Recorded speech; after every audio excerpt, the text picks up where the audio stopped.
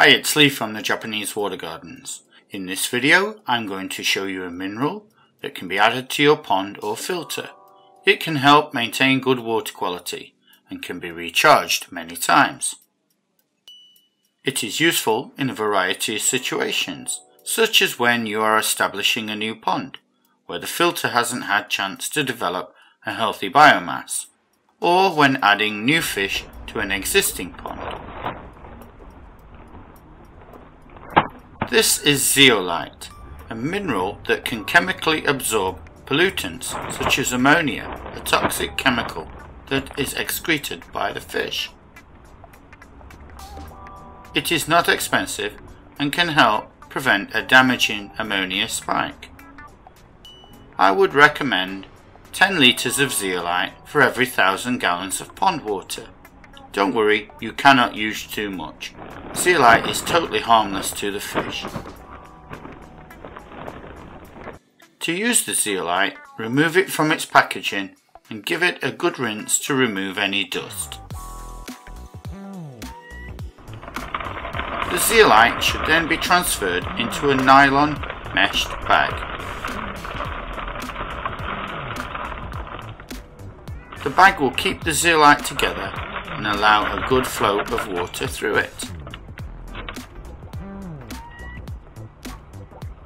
Don't overfill the bag, as the zeolite is quite heavy and could split the bag.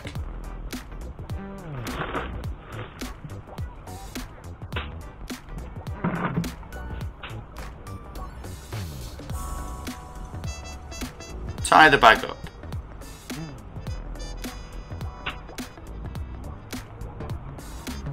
The bag can then be transferred into your filter system, or simply placed directly into your pond should no suitable space be available. The zeolite should be left for several weeks to soak up the ammonia.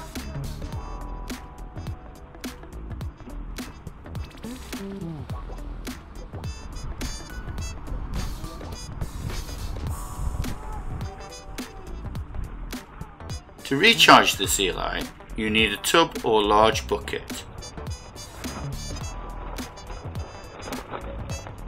You will also need salt. A 25 kilogram bag of salt will cost around £10 and will be enough to recharge the zeolite many times. Fill the bucket with water, then add salt. Dissolve the salt into the water and keep adding more salt until the salt will not dissolve anymore and you get a deposit of salt forming on the bottom. Place the zeolite into the salt solution and let it soak for at least 24 hours. The ammonia stored in the zeolite will leach out into the water.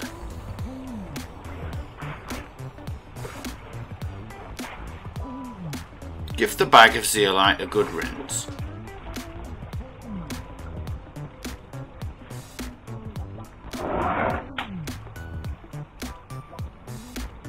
The salt water can be used to suppress weeds.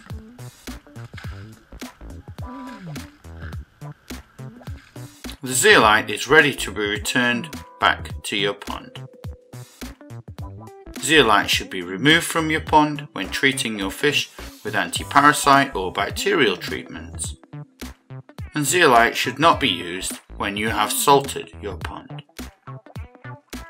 I hope that you found this video of interest and will subscribe to the channel, post some comments, give the video a thumbs up. It's bye for now from Lee at the Japanese Water Gardens.